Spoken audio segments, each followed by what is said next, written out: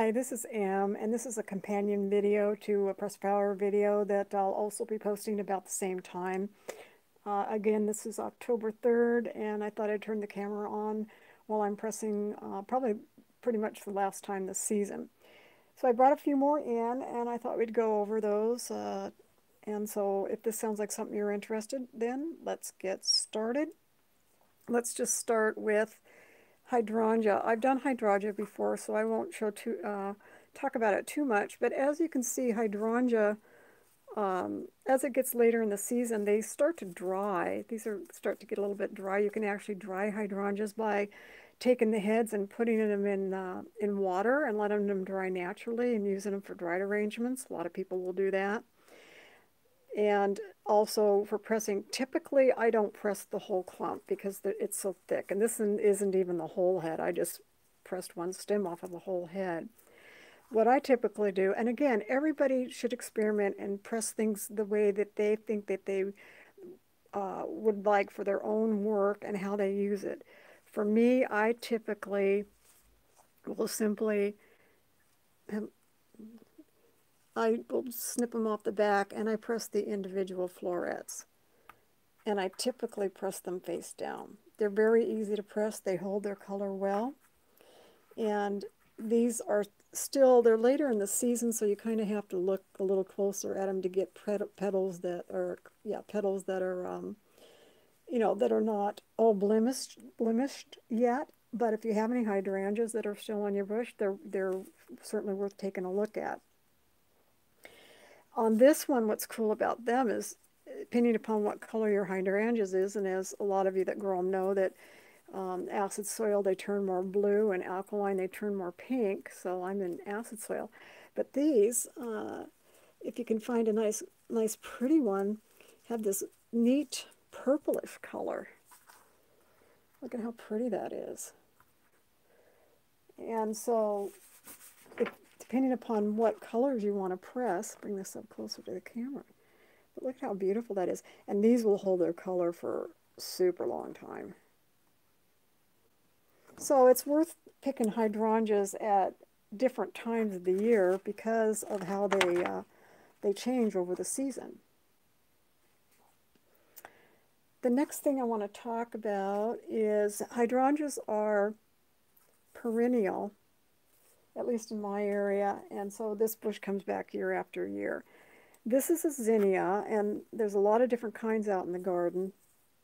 I just brought this in, for example, because I like the two-tone of the petals. They're super thick. I don't press the whole thing, but what I do is I will take them out of their sheath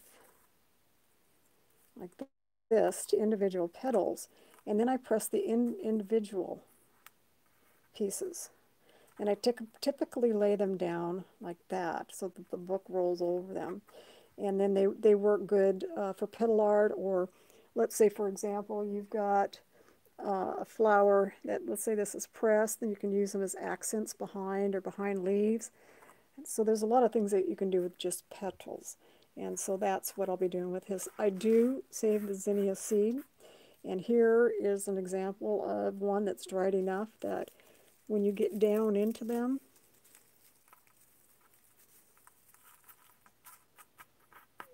here's your seeds. Bring this up to the camera. Let's see, here's your seeds. So that's what I do with the zinnia.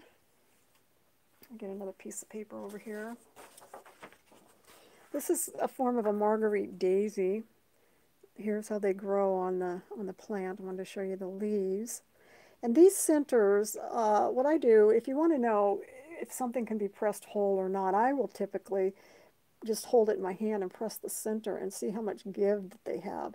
And these will press flat. They are soft enough that you can take them off the back and you can press them flat. I typically press them face down. And with enough pressure, I usually use the equivalent of 2 cement blocks. They will do fine.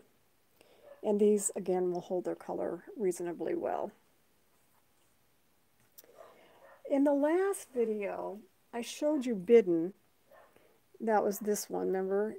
In the companion video I talked about. But I didn't show you the seeds that I do collect. And here's a seed pod just right for collecting. See how it's starting to explode? And there's the seeds right there. And those will start real easy from seed. Let's see what else we have. Oh, my Dusty Miller is doing really good. I like to get the upper leaves that are the most silver. And a lot of times the back of the leaves are even more silver than the top, which is what I like to use.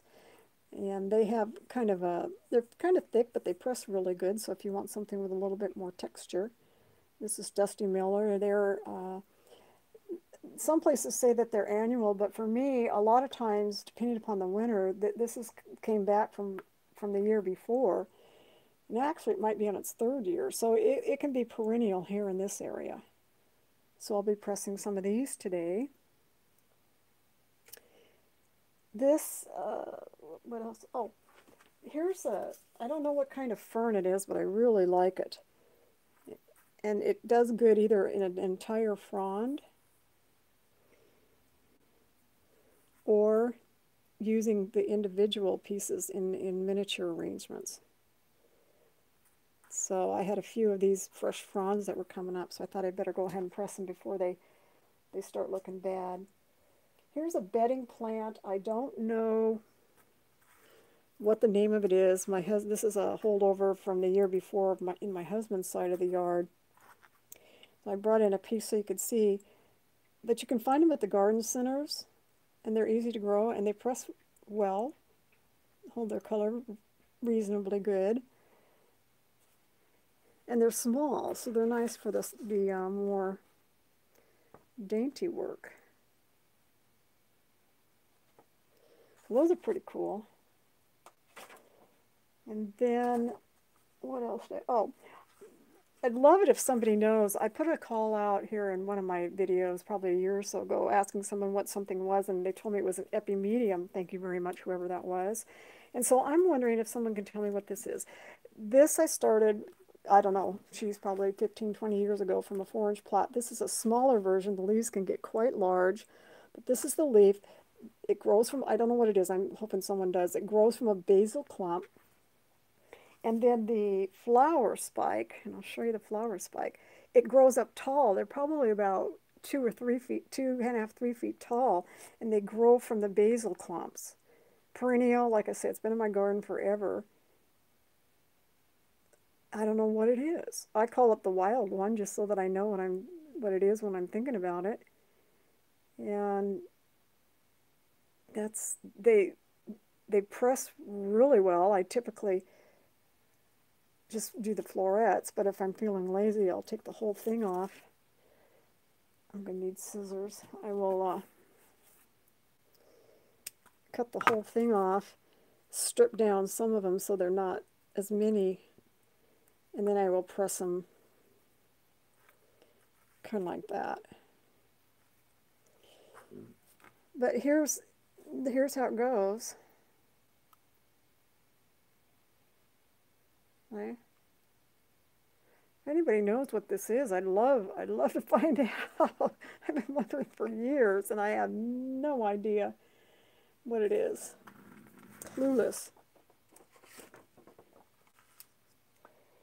Then here's something else I'm going to press today. These are, a lot of you are probably familiar with the regular lady's mantle that they get the larger leaves and then the little flower stems, yellow. They're little yellow star-shaped flowers that come up.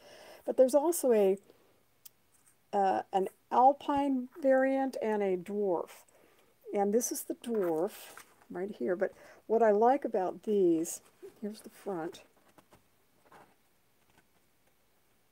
But look at the back, and I don't know if the camera can capture it. Clean that off. See how it's like silk. It's like little fibers of silk. And they shine. They're gorgeous. So I typically use the back. I'm in love with these. But when you use the front, and again, I don't know if the camera will pick it up, but around the edges, a lot of times it'll have that little silver look. And then here's the alpine. That's the alpine. It's got these reddish stems. Now, again, depending upon the season and where they're at, they can be nice and green like this, or they will start to get a little bit more burgundy. They'll burgundy up. And so you can get different color variants of these leaves. But these are really good for small work. And I'll either press the clump. What I'll typically do with these I'll lay generally face down. These I will lay this way so that when the book rolls over them, it will roll them flat like that. Roll them out so that they kind of lay like that after they're pressed. Or sometimes I will do smaller pieces and then take them off individually. Like if I have a bunch of flowers on a page and I just need something small to fill in the spaces between the flowers, I'll take them off and then I'll roll the book over them that way. So this is dwarf lady's mantle, alpine, this lady mantle. I'm pretty sure I talked about that before. Oh, then also for some reason my larkspur are still coming on. I have a heck of a time growing or finding seed for what I call double larkspur. And I don't have a single larkspur here because I try not to grow them. But, excuse me for bumping the camera, what I call double larkspur is when they have kind of more than one round row of petals. See, you've got petals back here, you've got petals here, then you've got petals up front. So it's not just one layer of petals. And then there's a lot of different colors. And I typically find my scissors. I just I usually press them open face, snip, snip. And again, I know I've showed this in a past video. So, and then I just typically press them face down. And then the buds, like a bud formation like this, I fan them out. Buds I tend to fan out a little bit, especially if they can be fanned out. Add a little bit more excitement to them. And then I will press them like that. I keep bumping the camera, sorry. And so that's kind of how I do larkspur. Every once in a while I'll press a clump in a cluster like this, and if I want these to be more open face, I'll press them this way so that when the book rolls over them, it'll kind of roll them like that. And then I have these blue ones. I'm going to try, I haven't done it yet, but I'm going to try to save some seeds. I didn't bring any seed clusters in to show you what the seeds look like because A, they're not mature yet, and B, I've noticed that for all the spikes of larkspur that I have, and I left some on the stem so that they'd go to seed, but the actual seed pods forming are nowhere equal to the number of flowers that I left on the stem, if that makes sense. So if I left, let's say, these many flowers, what I'm finding is that I'm lucky to get a seed pod out of them. So they're not they're not being as prolific in their seed pod making as I thought that they would be.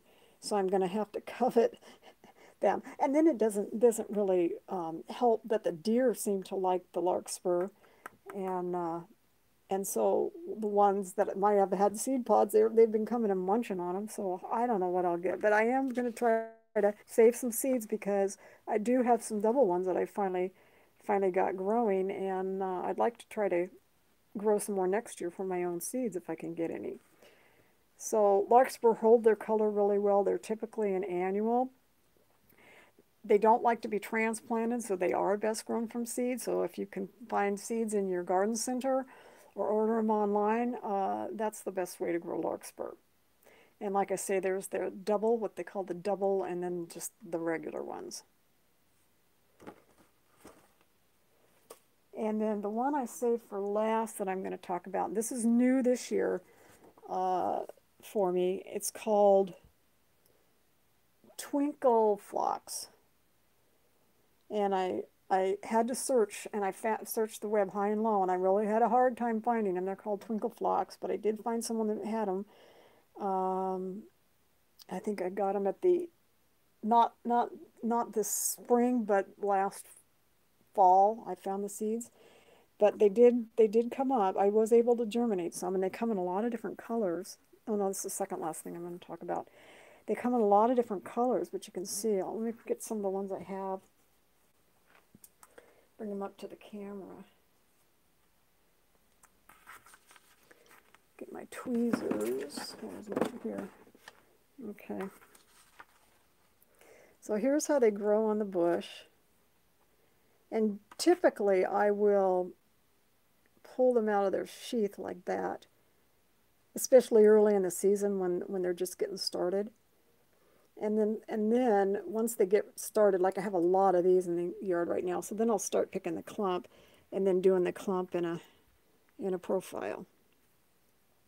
But look at how beautiful they are. And they come in so many different colors. And I didn't know, it was just a seed packet of multiple colors, so I had no idea what I was getting. And here's a pink. Look at how beautiful this one is. Let's see, here, I think this is another pink. A little different color shading. See how this one has that kind of whitish towards the center there, whereas this one's more solidly, well, it's got a little darker pink center. And then this was in the same pack. It looks different than these other ones, but this was in the mixed twinkle pack. And then this is even different still than this one, which is different than this one. So, and then I had some other ones. The deer like these too, so I went out today to pick some of these for pressing today, and the deer had gotten some of my more favorite colors, actually. And then here I want to save the seed, and here's a seed pod, the first one I was able to get, and so I haven't tried opening one yet. You take one that looks more mature and see how, I imagine these are super small seeds. Let's see if I can get into there. Hopefully there's some seeds in there.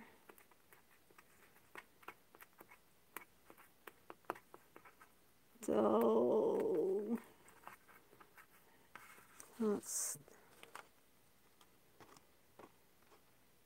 yeah, I think that's a seed right there, right here. I think that's a seed. So we'll see. We'll see how that works out. And then the last thing I'm going to talk about, and I may have showed you this before, is Pintus.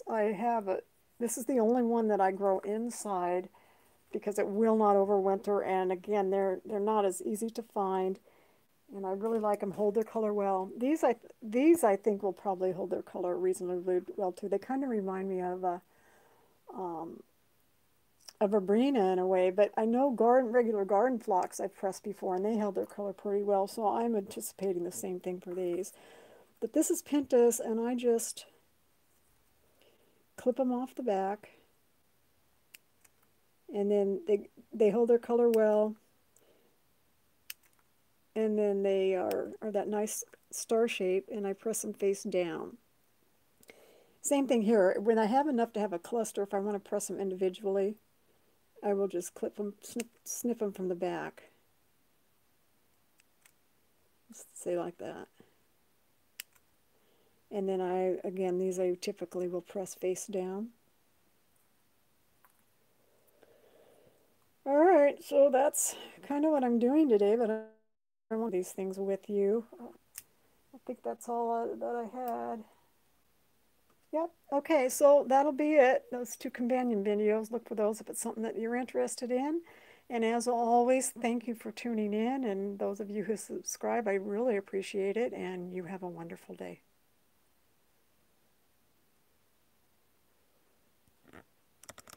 Gotta undo the camera from the holder so that I can shut it off.